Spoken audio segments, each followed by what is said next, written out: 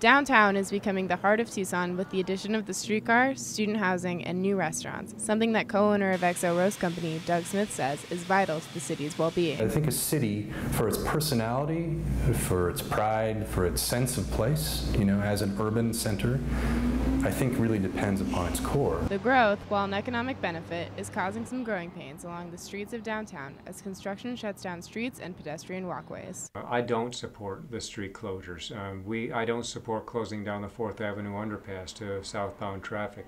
I would like to see city staff sit down and find a way to dedicate the streetcar lane to just the streetcar. Local businesses are learning to deal with the obstructions and take advantage of the upgrade. For Smith, the changes go beyond economic impact. The real reward for us is to be a part of a bigger project, a bigger economic and cultural project downtown in this kind of revitalization process. Kozaczyk said there are plans to continue to revitalize downtown, adding even more businesses and entertainment to keep drawing in the community.